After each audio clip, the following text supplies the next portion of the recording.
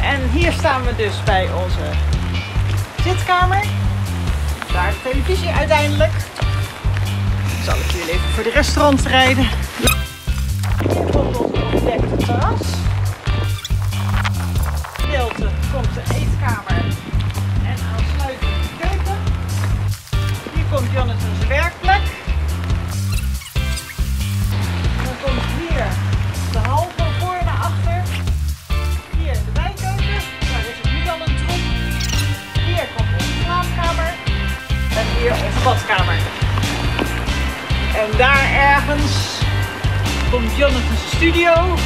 En daar ergens boven Robin en Nicky's kamer.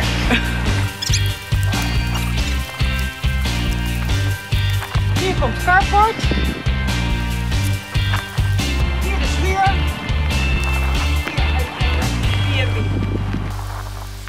Dat was het voor vandaag.